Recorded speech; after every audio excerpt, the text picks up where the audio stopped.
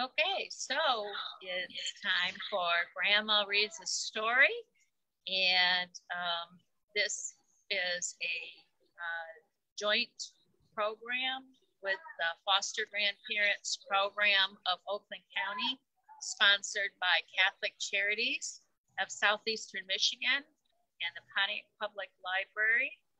And I'm so glad to have with us today Grandma Janet.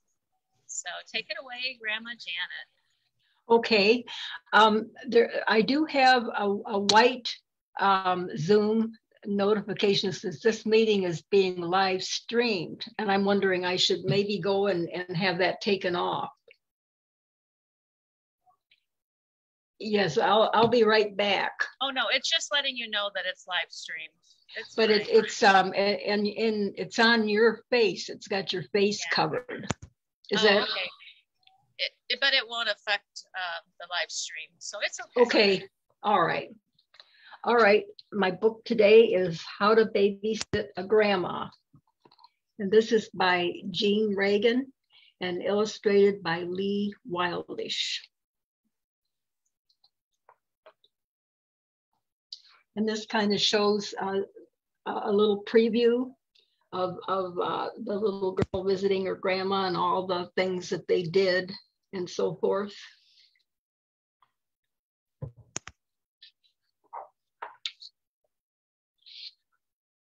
Okay, now we have the mother and dad. Here's the mother and dad, and here's the little girl, and they're on their way to their grandmother's house. And it shows here that that's it. That's their grandmother's house. She lives way out there in the country. My grandma used to live in the country too. When you babysit a grandma, if you're lucky, it's a sleepover at her house. Fun. What should you do when you get to her door? Put on a disguise and say, guess who? Like she's trying to imitate an owl. Knock with the secret knock, only she knows. Tap, tap, tappity tap. If you like cats, meow. If you like dogs, bark. If you like goldfish, hum. So this little girl evidently likes dogs better because she's got a bone right here. And she's showing how they beg and so forth. And here's her little dog. When she opens the door, shout, Grandma, your babysitter is here.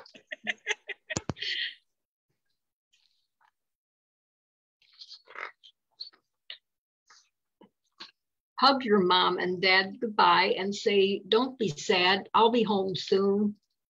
Now tell your grandma all the fun things you have planned. How to keep a grandma busy.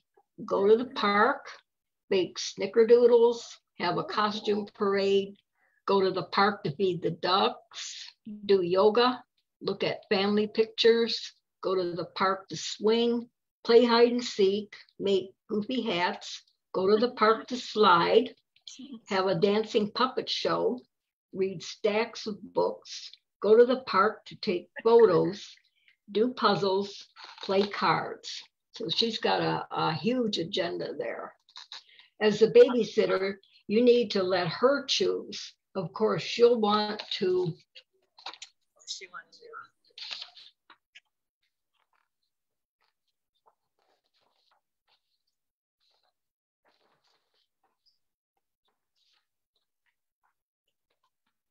Go to the park. What to do at the park? Slide down the bumpy slide and the twirly slide. If she's feeling brave, try the tallest slide of all.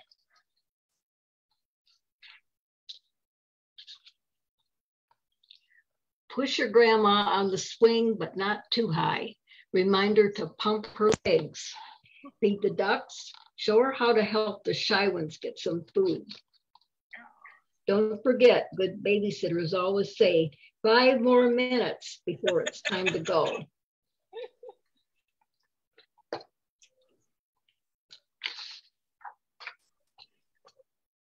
Back at home, plan some fun. How to play with a grandma. Grab the microphones and sing a duet. You might want to try You Are My Sunshine or Happy Birthday, or make up a new song together. Line up all her shoes to play shoe shop. If your grandma likes fancy things, decorate her with ribbons, bows, and stickers. Shout, ta-da, when you hand her a mirror. Oh.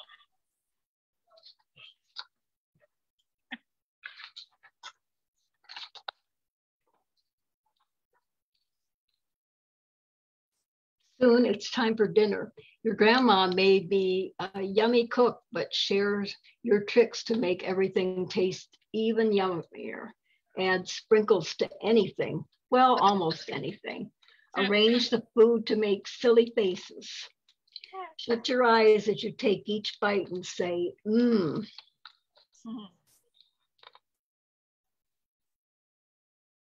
Sounds like fun. Uh-huh.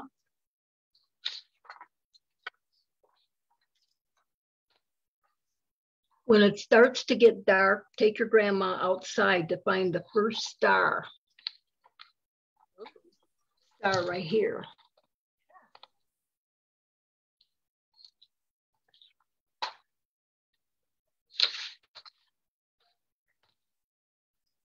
Back inside, snuggle up and read some books. Turn the pages slowly so she can find everything in the pictures. Ask your grandma for stories about when your mom was little. What was mom's favorite thing to do at the park? Did she ever get in trouble? Was her grandma as fun as you? Teach her how to say, I love you, without making a sound. And so it says, point to your eye here, to your heart, and to her.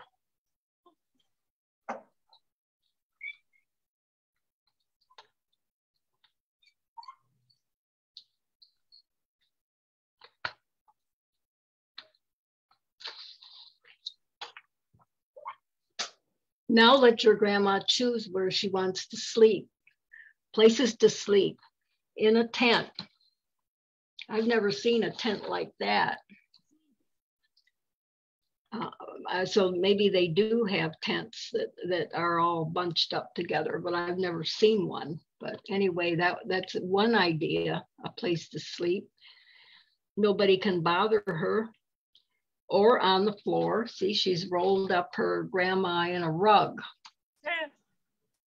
On the couch. In the little bed. In the big bed. If she asks, should we leave the night light on, the hall light on, the door open? Answered, yep, yep, yep. She's very considerate to Grandma. Uh-huh.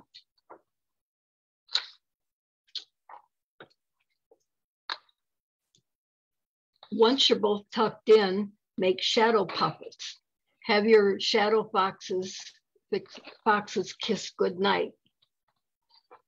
Shadow foxes. If she's missing your mom and dad, tell her they'll be here tomorrow, bright and early.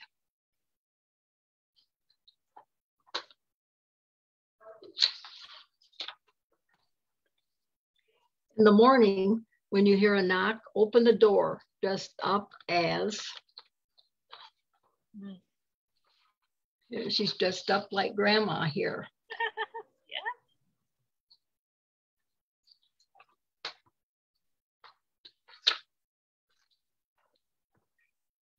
Yeah. After you're all packed up comes the hardest part, goodbye time. How to say goodbye to a grandma. Let her borrow some sprinkles, some books, some stickers, some ribbons. Say, I love you without making a sound. Wow. Give her a big hug and ask, when will I babysit you again? Oh. When when can I babysit you again? So the little girl said she's babysat her grandma, not her grandma babysitting her. So she's a nice little girl. She's tried to make her visit a happy one for her grandma. Yeah. So anyway, these are some other pictures that show. I think those are excellent ideas on how to babysit your grandma. Yep, they're here. She's teaching her grandma to dance here. Oh. And then she's lined up the food in kind of a cute way. And even gotten her grandma to go down a slide. That's something my grandma never would have done, I don't think. So anyway, that's it for that particular book. Great book. What was there parts that you like in particular, Grandma Janet, on that book? I don't know. I just like the way the little girl showed her love and respect and appreciation to her grandma. And she wanted her grandma to enjoy the visit that the little girl was doing, not being concerned that much about what the little girl wanted to do, but how to make the grandma's life happy for that day. I like the part about, well, if she's missing her children, you can just, or her daughter, you can just say, oh, she'll be here bright early tomorrow. I like that she was concerned about how she was feeling and maybe missing them. And I thought that was just really neat that she was that considerate of her feelings. So it's really neat to have, because usually think the other way around. So to be considerate of the kids. So that's cool. Yeah. So anybody out there that's watching could put a comment. What is your favorite part of, did you ever babysit your grandma? And what is your favorite part of babysitting grandma? In our comments, I'd love to hear a comment. So what was our second book? Okay, our second book is by Bakari Sellers, New York Times bestselling author of My Vanishing Country. And the title of the book is Who Are Your People?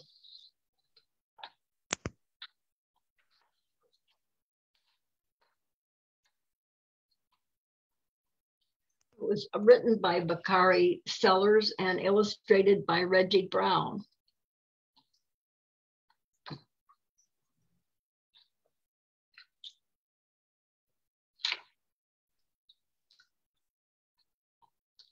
Okay, so Dad and the two kids have gone to Remembrance Park to celebrate their ancestry.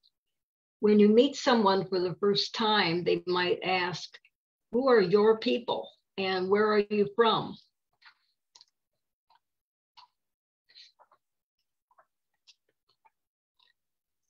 Who are your people? So they're pointing out what their ancestors might have looked like. Maybe this is as their grandma and grandpa, and maybe the great grandma and great granddad.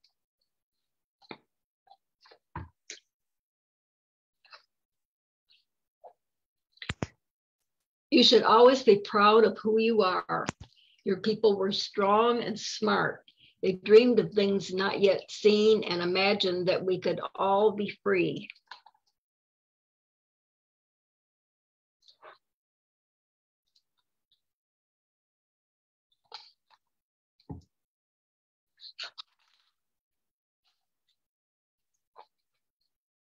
Your people were fighters. When they were told they had to leave because of the color of their skin, they sat down. It shows them at a restaurant here.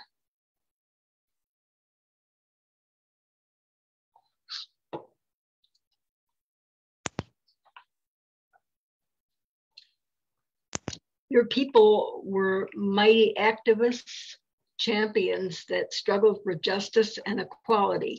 They marched so that people would know your life matters. Okay, so here we have the NAACP, and then we have signs, we demand equal rights now. And maybe many of you have seen some of the demonstrations like this. No justice, no peace. We are all one. I am a man. Love will win.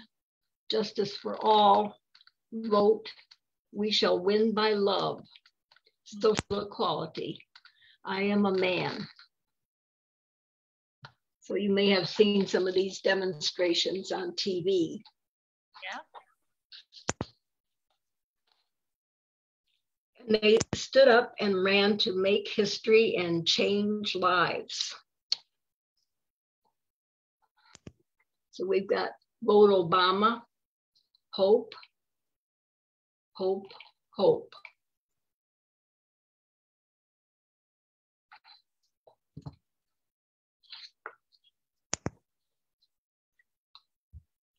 Your people were trailblazers who changed laws and broke records.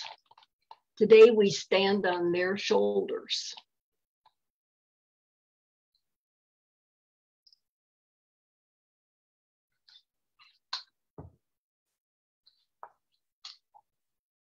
When they ask you, where are you from? You are from a land where the soil is dark and matches the richness of your skin, where cotton and sugarcane were strongly rooted and match your strength and determination.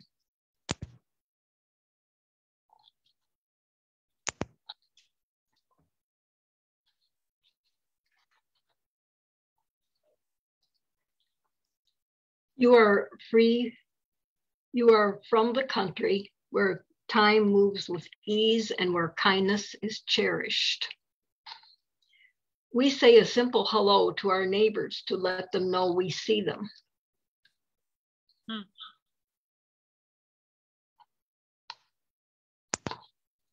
Nice idea. Say hello to your neighbors so you know we see them. I like that. You are from a place where the aromas of cakes and pies walk from the windowsills to fill your bellies with goodness and your hearts with love.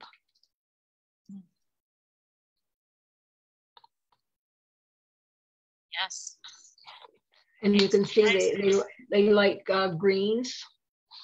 And here they've got pie, they've got cornbread, all kinds of good food. Yeah. Looks like even candy here. So they've had a really nice picnic and celebration. Yeah. I love cornbread. Collard greens are good. You are a product of a proverb that takes a village to raise a child. All that music. Yay.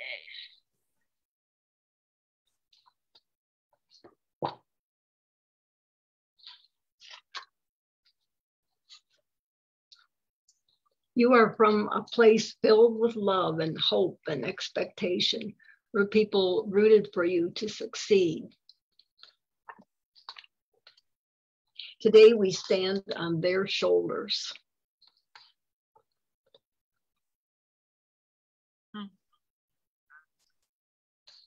Pretty cool.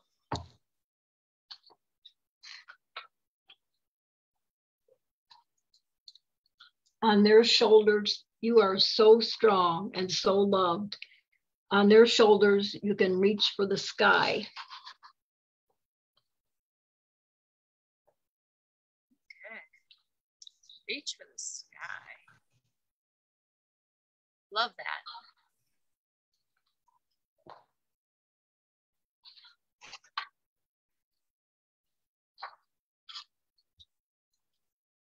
So what will you do? So what will you dream? And how will you change the world?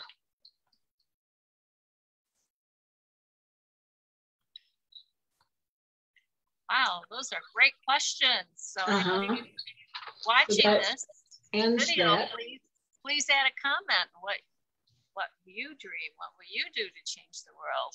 Love to have a comment on the website, on Facebook. That would be great.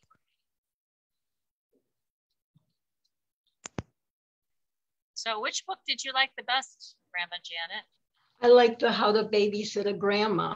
I like that the best, but the other one is very good also. So they're both good books. So is there something that strikes you as the same in both of them? No, I can't really see. Do you? Can you see something that's the same in that? Well, both of them, they're concerned about people and counting and people being of value.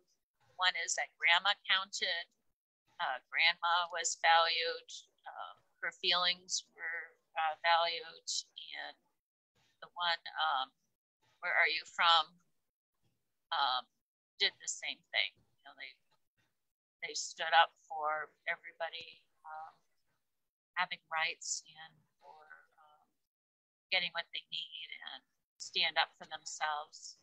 So yes, that's very good. And both of them have a very positive, encouraging, supportive feel to them. Either one of them is because things can be negative, it can be discouraging, or things can be critical, and neither one of them is, to me, they're both very, very supportive and encouraging and reaching, you know, reaching for this better life, or the better stars, or the better part of human nature. Well, just knowing that they should not only love others but love themselves, appreciate where they were from, where their ancestors were from, and the ideals that were passed on, so that they could teach their children those ideals. Oh, that's a really good point. I hadn't really thought of it, but the first one was about Grandma, and they said, "Where are you from?" So that is also talking about another generation, previous generation, where you were from. So yeah, I hadn't thought of that. Good point. Yep, it just shows them just be brave, love. There's nothing wrong with loving yourself, and to thine own, like the saying, to thine own self be true, and to pass this on to other people. Yeah. Well, that's great. So thank you so much for reading those two stories. Oh, and you're welcome.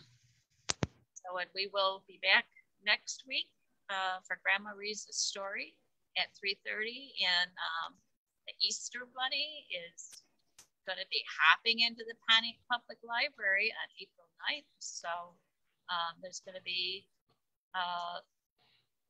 things to do with games, and we're going to have Easter Bunny. So hope. Real rabbits? Are they going to be real rabbits? It's an Easter Bunny. So it's a big Easter Bunny. Oh, okay. So yeah, I love rabbits. I would love to have a rabbit. That's a good idea. Maybe sometime. But those are, little rabbits. They're like little things, and they would be hopping. That would be fun. Maybe sometime we will have real rabbits in the library. That would be a fun idea. This is the spring bunny. So yeah, he's going to be hopping into the Pontiac Public Library April 9th. So yeah, so we're going to play. I'm going to have some neat little things for the kids, and they're going to be playing games. And so hope to join us April 9th at 2 o'clock. So thank you so much, Grandma Janet. And okay, you're welcome. We'll be seeing you. Goodbye. Okay, enjoy.